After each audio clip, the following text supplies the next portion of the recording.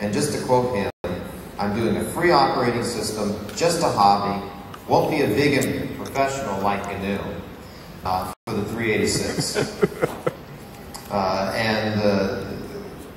It's not portable, 386 only, and it probably never will support anything other than AT hard disks because that's all I have.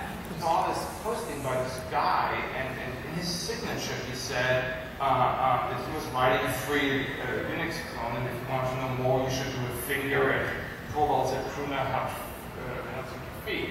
And so I did that, and sent an email and said, hey, this is cool, so how can I use that? And so in September of '91, I downloaded version 0.11, so he made me wait 3 days, because 0.11 was the first one you could install without having to delete your own Linux partition while doing it. And so this is back in the days when you had the boot disk, and all that happened is, I mean, you get a few messages and then you get a root prompt, you get the double hash, that's it. There is no login, there are no virtual terminals, there is no virtual memory. There is nothing except a keyboard driver, a serial console driver, and a hard disk driver that does the original Linux file system. And that was it. And I heard about this person from Europe who had done this software. I didn't even really know what it was, but I did know it ran these weak, miserable Intel PC things. Not a real workstation like an Alpha. But when was it? What year was that? This was May of 1994. The person who was the head of the Unix Special Interest Group, Kurt Riesler, wanted us to bring this person across to talk about this. And I said, well, I don't even know who this person is or what they did, but a lot of times Kurt has good ideas, so I think we should fund this. I went to my management, and they said, well, we don't know who Kurt is or even who this guy is or anything, but sometimes maddog has good ideas, so we should fund this.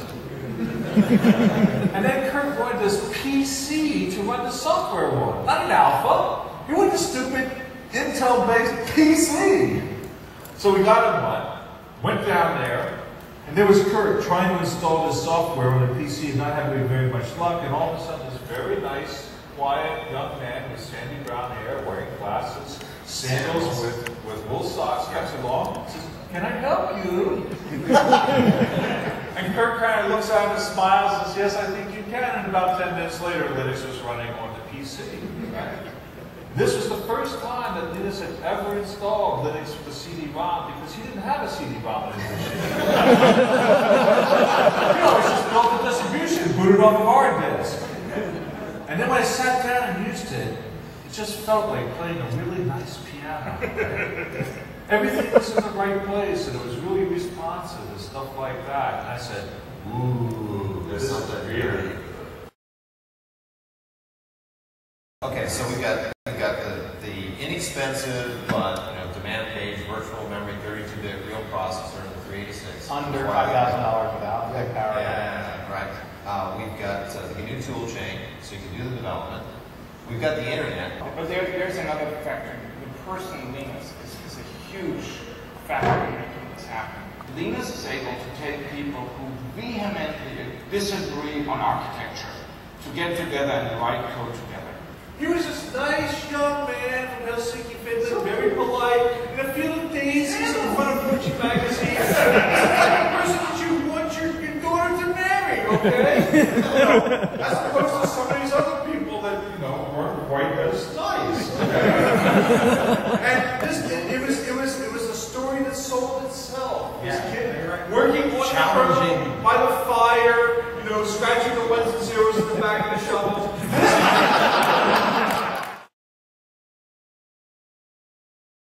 In 1998, in July of 1998, Oracle said they were going to port to Linux. Well, mind you, they only said it that they knew the next day the comics was going to say that they were going to port. And they were going to deliver. But that was the point at which Microsoft could no longer crush us. When Oracle had said you're a tier 1 platform. The second one that I think is something that has nothing to do with technology, the IPO of Red Hat. The fact that a company could credibly lie to tell the advent of the web came about And ISPs realized that instead of having to buy a really expensive proprietary system like Digital Unix, you can buy an inexpensive Intel PC with Linux on it and get all the things you needed as an ISP.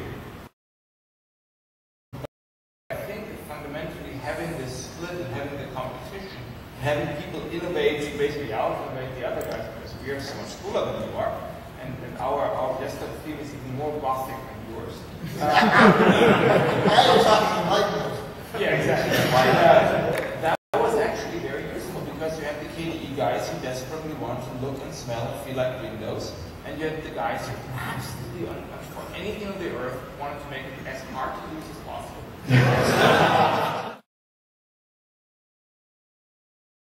Extremely concerned about the year and a half, and I picked that specifically because my friend Ron Landley and I have taken a very hard look at historical trend curves of memory utilization. And it turns out that it's almost impossible to displace a dominant operating system except when the platform falls under it, falls out from under it, and that tends to happen at busted transitions. We're in the middle of one of those right now. The end of the 64-bit transition happened sometime in 2008, which means that at that point, the dominant operating system for like the next 30 years is going to get locked in. So I'm very worried about where we're going to be in a year and a half, and I'm worried that we're not doing enough to reach non-technical end users so that we'll have majority market share by then. So in 5 years, the server market will be split roughly 50-50 between Linux and Windows, and the remaining percentage will be held by the Unix systems. That took a while. It's been a long day. It's been a long week. The embedded market will be 80% at least. I mean, Yeah, agreed. wireless access 80% points. Linux. 80%. Wireless access points, cell phones, your washing machine, your car. Yeah, and it's per unit cost pressure. It's going to be 80%. The desktop market share in the mature markets, so that is North America plus the European Union plus and will be single digit. Okay. The desktop market share in the emerging markets, where actually 3/4 of the population of this planet will be in the 15-20%. The point about some of these emerging countries, too, is the fact that a lot of them are still using Windows 95, Windows 98, because their hardware supports those operating systems. And as the price of the hardware continues to drop, as we get less expensive and less expensive CPUs, those people will naturally, they're going to have to make a migration, which is going to be a real migration. And they either have a choice of going to Vista and proprietary products, which they have to spend a lot of money on the software, or they pirate it, or they go into open source with its solutions that they can support themselves. They can change themselves. They can have it in their own language. Local ecosystem. Local jobs. They create the local jobs, right? So are we saying here the emerging markets are the ones that are going to drive Linux desktop adoption? Yes. We are preaching to the choir here, okay? What we need to do is we need to go to the vertical shows. We need to have open source booths and talks and stuff in the vertical shows to say, let's get those people over to open source. I think we haven't done that enough. Are we too insular? In a lot of ways, yes. And we need to go out there. And I want each one of you to bring 2 people, 2 Windows users to Linux World next year. Develop for the web. People can switch web applications from their desktop much easier. We need to do whatever ugly, horrible, painful compromises are necessary to get full multimedia streaming capability and iPod and things like that running on Linux systems so that non-technical end users don't dismiss us out of hand. Portland, Oregon, I believe, had to lay off 37 teachers to pay the upgrade fee for the Microsoft licenses. What do you want? More teachers or more Microsoft?